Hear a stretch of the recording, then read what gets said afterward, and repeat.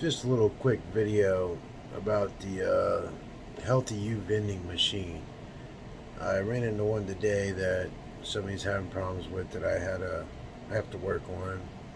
A couple things wrong with it, but I want to tell you quickly how to change settings so you don't have to dig around.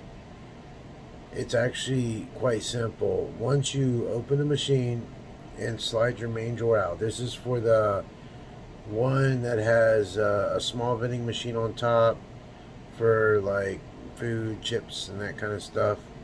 A small pop dispenser on the bottom, and then you could also have a satellite that sits to the side with vending. Actually, technically, you can have up to 3 satellites. Anyways, to make this simple, you slide open this intersection where the money is, where it collects the change and the money. And there's a button on the main board, like looking straight in. You're going to see a button in the middle of it, a small button. It says menu.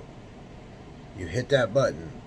Now, from this point out, you've got a time frame. I think it was like 30 seconds that you got to do this in.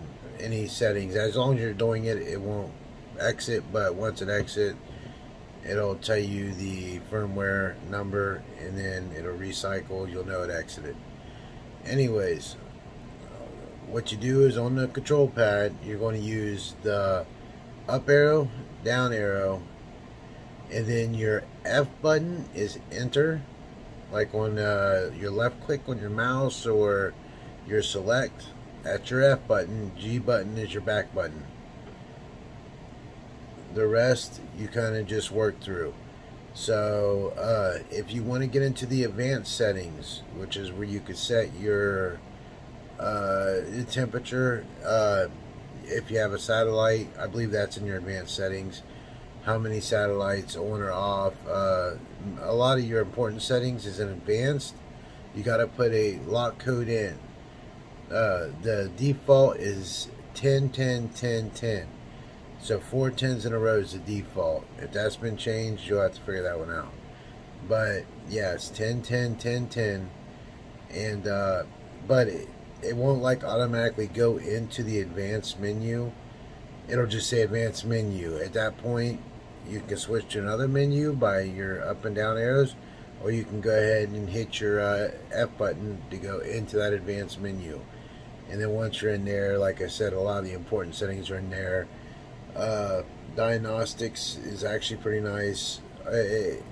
It'll really walk you through it, especially if you just kind of get thrusting in it like I did. It's pretty easy to find the manual out there, what you do the walkthrough. But what got me confused was once I got into the menu, how to change it. So this should speed things along for you. Just remember, your F button is your enter button, and G button is your back button, and your arrow buttons is your navigation. Alright, I might do another video later on how to set up columns and how many. It's quite simple. Also maybe do a little video on what to do if you're not getting your temperature sensed.